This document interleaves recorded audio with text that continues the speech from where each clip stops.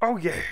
So let's say you have some sort of basic level that's built as a grid map, and you want to place some tiles, but the tiles don't really have too much to them, but you can place them like so. So like boom, boom, boom, boom, boom, boom, boom. Yeah. The problem with this is that cells in grid maps do not have code attached to them. In order to instance scenes, you would have to instance them in the scene tree. But that can get complicated and tedious to edit really quickly. So here's a way you could get around all the scene tree editing bullcrap. I'm going to do a similar thing to what I did in the Tilemap in a previous video. What I'm going to do is to instance scenes through a script by using the preload function built into Godot. So let's see, grid map. I'll just name it grid map here. Let's say we have like a couple of scenes right here.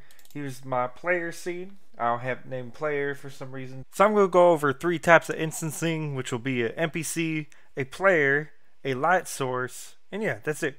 So it doesn't really matter with the way we're going to do all this stuff.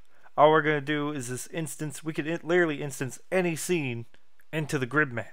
That's what's nice about this, and we'll get at the position of each tile we do. So it could be a sprite 3D, it could be a light, and it could be a player. It could be anything. It could even be another wall if you really want to. But yeah, this is pretty sweet about this. The next thing we're going to do is add 3 const variables and use a preload function to load all of them in.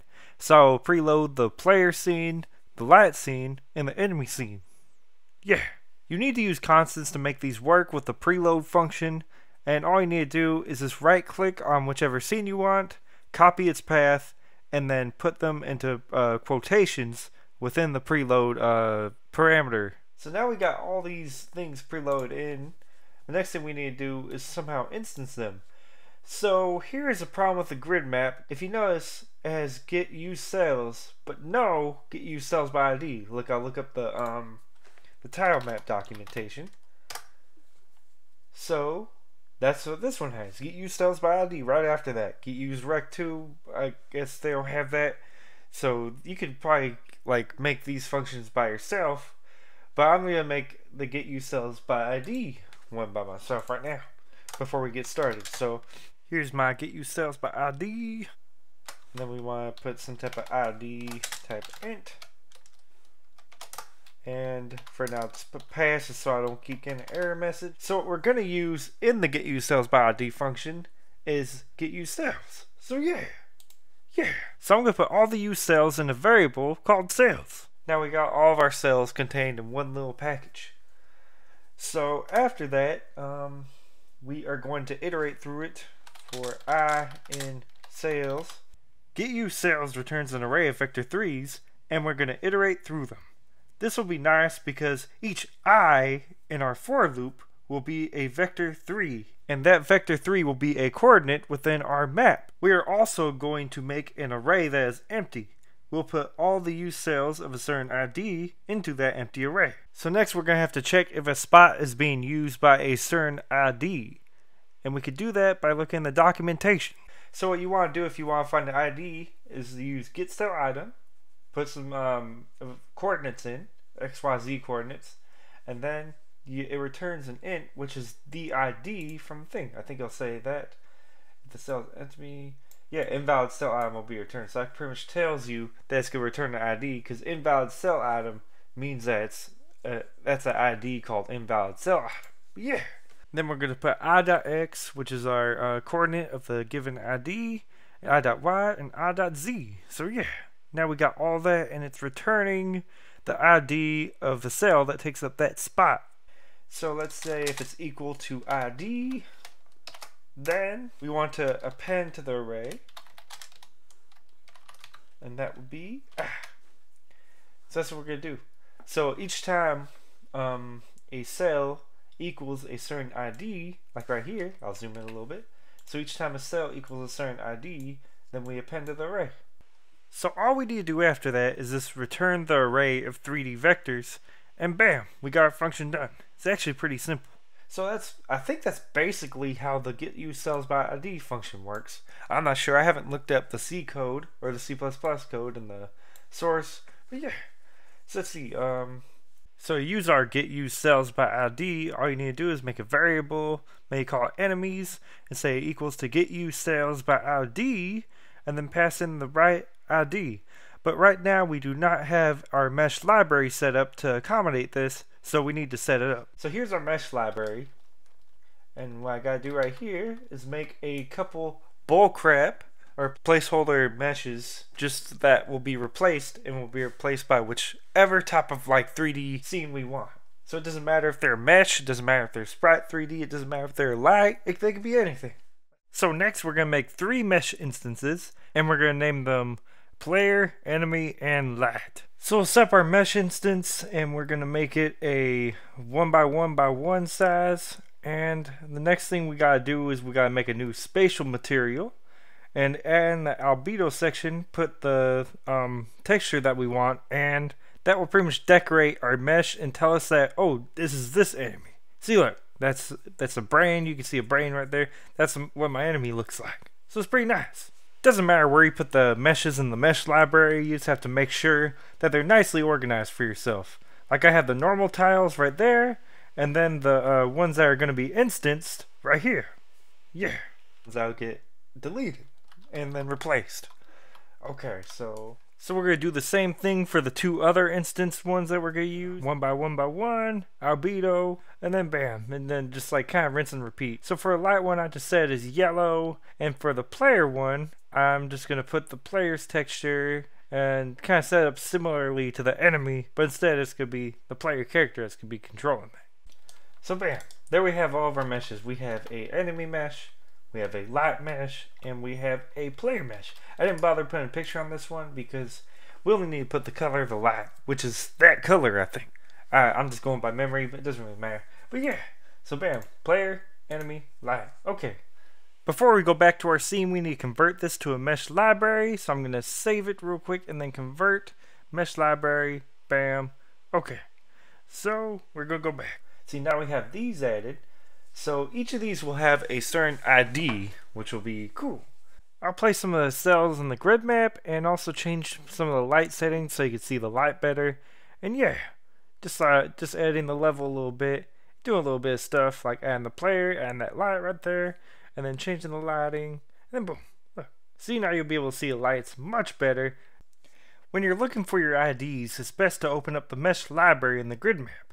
So when you go open it up, 0 is a normal brick, gray brick, empty brick. So 3 is the enemy, 4 is the light, and 5 is the player. So now I'll put all those IDs into the getUseCellsByID function, put them all into 3 separate variables. So each of these variables contains an array of cells that match the given ID into the getUseCellsByID function. So let's say if you have multiple players, this would be pretty useful. Like if you have like some type of multiplayer map, you could just keep changing the spawn points on the fly with the grid map. Let's say you, oh yeah, let's say, oh wait, I don't like this spawn point, it's too far away, let's put this spawn point somewhere over here.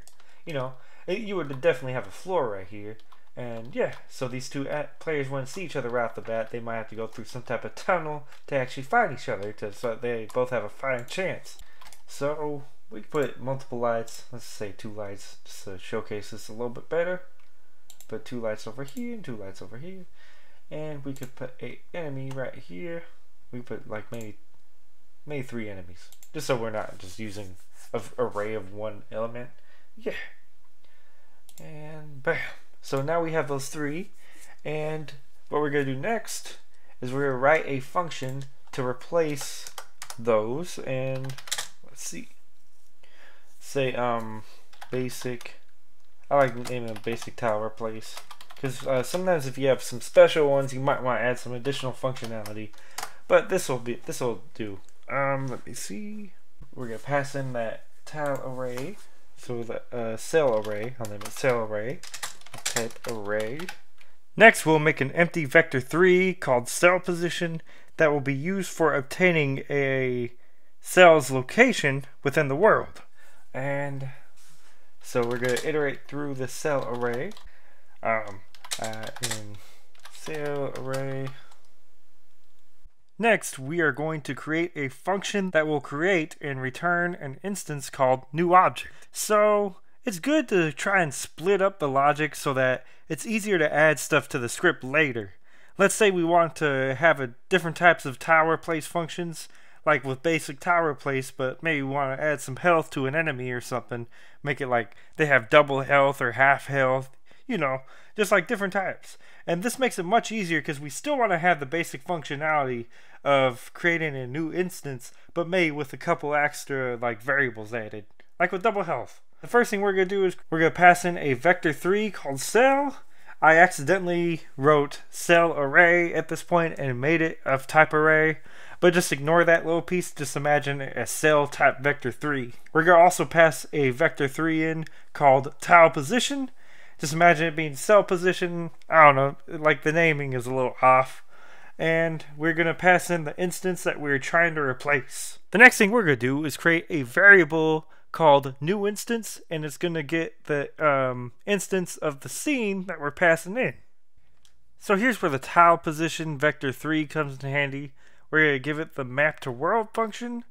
And first off, I need to fix this in the for loop because it wasn't giving me autocomplete. But yeah, map to world. And I'm going to change the array type to a vector3 because that's what we need. We don't need an array. So I'm going to change this to an iteration function where we'll say I in cell array. So next we're going to call the new object function and pass in I, cell position, and I'm going to fix these, and then we'll pass in the instance. And we're going to change the parameter name from cell array to cell because it's more readable this way. And I'm going to pass in cell.x, cell.y, and cell.z to the map to world function. And that will give us our world position instead of a tile position. And after that, we're going to set our new instance dot translation equals to cell position, and bam. So next we want to delete the cell that is there by passing in the cell.x, cell.y, and cell.z, and then putting -1 as the ID. That clears whatever's in that spot. And we're almost done with the new object function. Now we're going to add the new instance as a child to Gridmap and return the new instance. Now the reason we want to return the new instance is just in case that in another function besides basic tile replace, let's say we want to change some aspect of it. And yeah, just for now, say var new object equals a new object. And if we wanted to change something like the variable but and new object to 4, we could do that. We could do anything basically. We could just do whatever we want with it and make sure that it has all the functionality that we want it to. But yeah. So now that we got all that done, what we're going to do is we're going to finally replace all these with our actual instances. So all we need to do for that is just use the basic tile replace and use our enemies. I'll do in the same order. Enemy, and bam. So we're passing in our instance right here, and then that gets passed into that, and then that gets replaced at each spot that it's taken up. And our enemies is our array of spots that are taken up, and yeah, so we just need those two pieces of information, and we got our basic tile replace. Yeah. So basic tile replace, so lats, and then lat source, and basic tile replace, and then player. Okay. Just like that. Now we got everything replaced in our level. So let's run this. Bam. See, look. They're all working. It's pretty sweet, huh? We got our lights working. We're actually controlling our player, even though I actually didn't put that anywhere in our level right here. And yeah, and here's our enemies. They're all going around. Bam. I think I died. I set a health variable and it reloads if you die. Yeah, I'll do some more of that later. But yeah, here's kind of like how my game's working right now. And what's nice about this is if you ever want to add any enemy, you don't have to worry about like, or if you want to delete an enemy in a certain spot and then move them, all you need to do is remove them from that cell and then put them in a different cell. It's pretty nice. You don't have to worry about looking up through the scene tree or anything. You just have to look them up in the actual tile map. But yeah. So it's just kind of like an isometric game. It's pretty sweet. It is actually 3D too.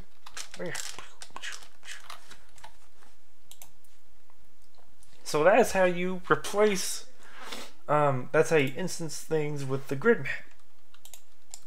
It took me a little bit of researching, But I did find out that yeah, you just gotta get used to those by ID, which is an added thing. I'll show one of my other projects how I do it in the 2D tile map, just to showcase this. Okay, let's see. Where the hell did I put this? Okay. See, chapter 1 or maybe. Okay, right here. So here's the example. Wow, I forgot how to use some of this. But yeah. Okay, so here's floors and walls. And basically what I did with walls is that's where you put all the enemies. So I just put like a little like picture. Whenever you place these, it'll put new enemies in. So let's see.